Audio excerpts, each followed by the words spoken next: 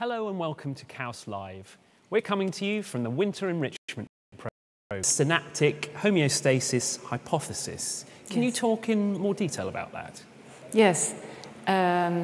It's actually a very simple idea, is that the reason why we need to sleep, and we spend up to a third of our entire life actually asleep, so it's a big chunk of our time, is because during the day we are always learning something new. It's not only when we go to a lecture. We are always confronted by evolving environment, and our brain has to adapt to that. And that requires our neurons and the connections among neurons to be modified and to strengthen. But that's a very costly process in terms of energy. And sleep is basically needed then to renormalize and to control that cost. So basically, really, it means that the more we use our brain, the more we learn every day, the more we need to sleep. And to do this process of renormalization, sleep is perfect because by definition, when we are asleep, we are disconnected from the environment. We are not a slave of the here and now. And so this process can happen in a very efficient way, in a very global way, that allows the brain to renormalize many of these connections. That's why we think it's something that you cannot do when you are awake. It really requires the sleep. But that's why also we call it the price of plasticity. Sleep is the price, because being asleep is actually a very potentially dangerous condition, because by definition, when we are asleep, we are less able to respond to something potentially even lethal. And so if you think about it, there must be a very important reason why we still do sleep, and we do it for such a long time. And we think that's the reason. And the reason is because this process of renormalization is so essential for then the next day for our brain to be ready to learn new things, that we have to pay this price every day. So that's the general idea, that is actually very simple, is also, and that's a great advantage, I think, of scientific ideas, is testable. So you can prove it right or wrong, and that's what we have been trying to do. But as you hinted to, it's taken a long time, more than 20 years. And the reason is because to measure how synapses are changing, which means basically we think when we learn during wake, at the end, the synapses, the connections among neurons get strengthened. So what you need to do is to prove that indeed the synaptic strength overall increases with wake and then renormalizes, decreases with sleep. But measuring this strength, especially in vivo, in a freely moving subject, including humans, is not trivial, and there is no a single way to do that. And that's why it's taking so long, because we are trying to use many different methods in many different subjects, animal models. Also because we think that if this hypothesis, and again, it's still an hypothesis, is correct, and so if this function of sleep is so basic, like renormalizing synaptic strength, it has to be true across phylogeny. So it cannot be just true in us, it has to be true also in mice, in flies, in all species that have been studied and have been proven to sleep. And so that's why we use many of these models. So there does seem to be some reason that sleep is essential, even though it seems to almost go against evolution because you are so vulnerable. Absolutely, absolutely. And that's why, and I will mention in my lecture today, I was so amazed of finding at the KAUST Museum, there is a description of the 6 necessities, essential things that we require, that the physician has identified as fundamental for our health. And among those 6, there is rest, which is for the muscle, and then there is sleep, because indeed the sleep is not simply rest, it's not simply immobility and quiescence. We can lay down on a sofa watch TV all day, our muscles will recover fatigue, but not our brain. So our brain really needs this process of going offline, despite the fact that it is potentially incredibly dangerous. And again, we do it for a third of our life, so there must be a reason. Otherwise, we think evolution would have found a way to do whatever that function is of sleep during wake. And you've already touched upon how we're always learning something when we're awake, our brains, and the energy toll this has. Can you talk a little bit more about quite how great that toll is? It's very large because, you know, the brain is already an extremely expensive organ to run.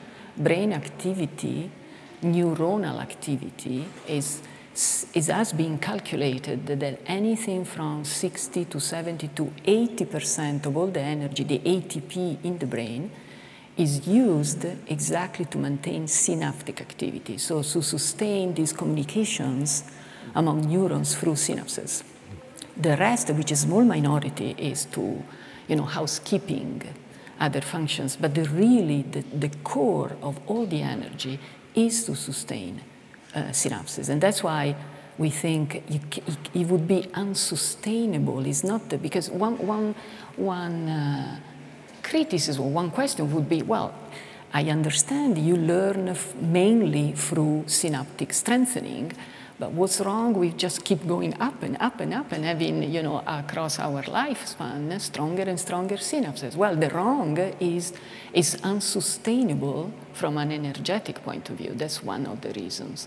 Another one is that, and this has been shown, eventually synapses will saturate. So, you know, they lose the ability to strengthen any further. There are studies in people, in animals, showing that, you know, if you force learning and then you don't leave any time out, it's very difficult to learn something, again, new. And we all, as students, so have experienced that. And it's indeed because they saturate. So, and it seems, based on a lot of evidence, that, you know, this is not just a theoretical concept. It seems that you can get to this point of saturation, at least for one region of the brain that has been studied a lot, that is the cerebral cortex, quite quickly. So across a day of learning, you can get very close to saturation. That's why you need to sleep, hopefully, every night. And that's when this pruning of synapses takes place.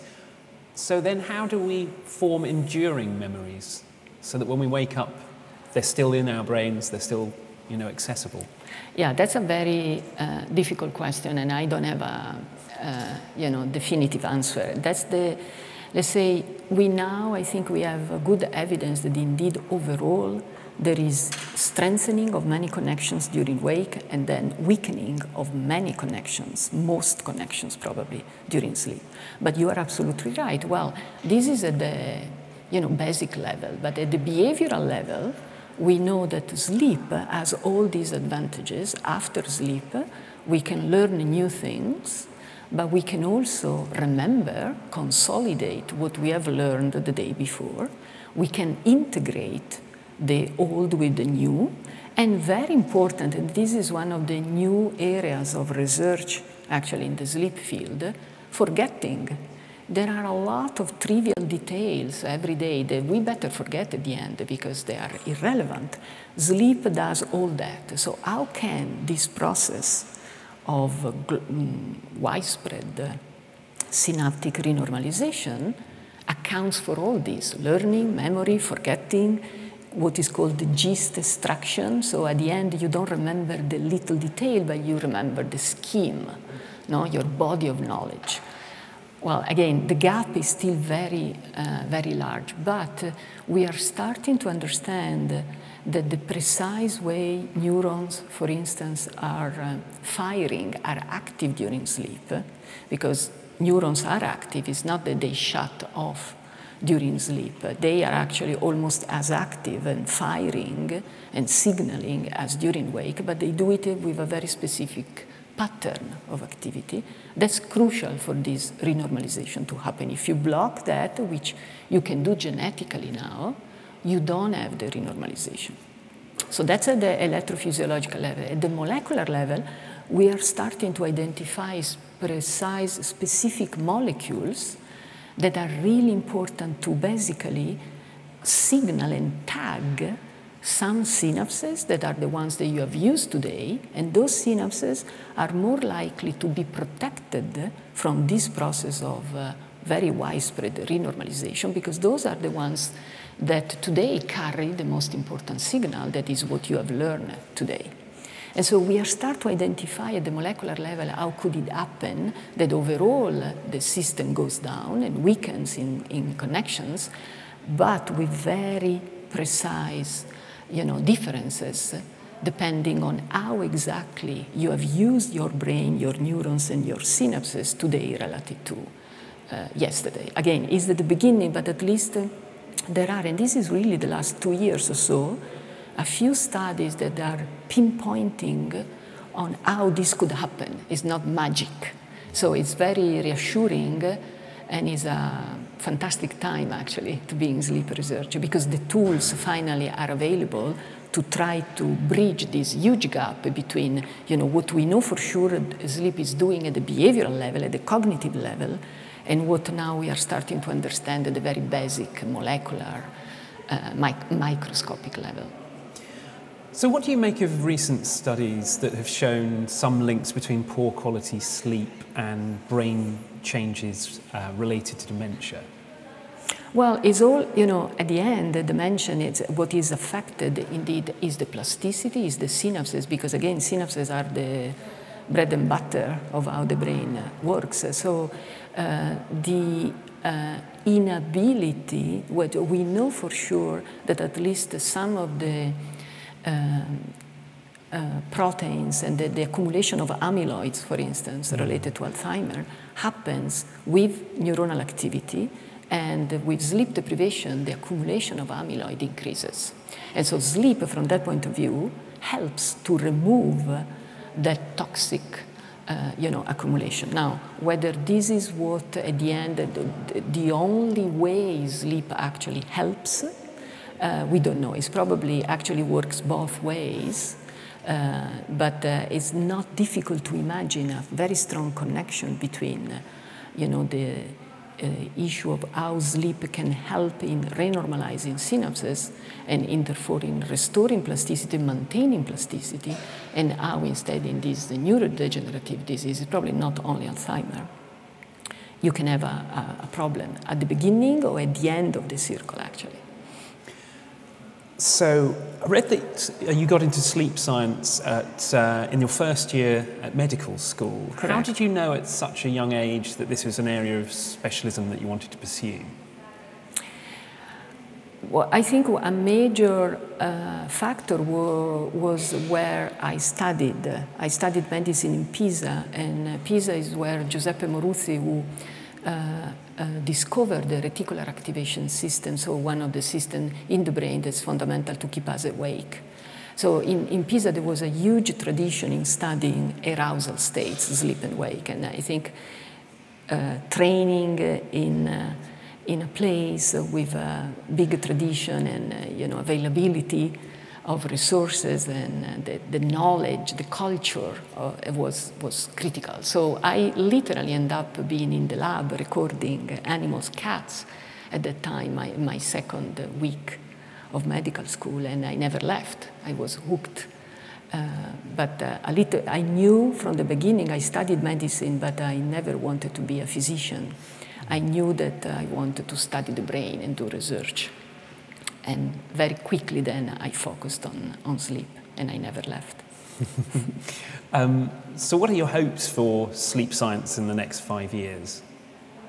Well, my personal hope is that we will keep trying to prove this hypothesis right or wrong. I don't, it's not true that it's the same if it's right or wrong, of course. I would rather be be happier if he were right. But I think the most important thing is to be able to test it, because the most difficult thing for a scientist is to end your career without knowing the answer.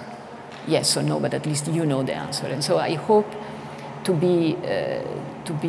have enough time in my life to get to the point in which I know it's right or wrong. As I say, there are now, it's a fantastic time for sleep research, because we have the tools, not all of them, but many of them, to really realistically be able to do this. So to give you a very precise example, until now, again, you can make correlations, but it has been impossible to follow in the same animal the same synapses, literally, in an animal alive, before learning, after learning, before sleep, after sleep. Now it's possible. So we can really use tasks or behavior in which we know exactly which synapses are involved, and see literally what happened to them. If we are right, they should get stronger, and then we can follow literally those synapses, not just some synapses in the brain, but those that we know have been involved in learning, and see what happens during sleep. Because I mentioned, one possibility would be those ones are protected, they don't go down in strength. Everybody else around, not literally involved in that day's learning, should instead go down. And it's very difficult to do, but it's possible. And this is only in the last really few years. Thank you so much for talking to us. Very welcome. Your keynote is going to be a real highlight of the programme. That's all the time we have for today. Join us on Sunday at 10 a.m. as we speak to Martin van Kranendonk about the search for life on Mars.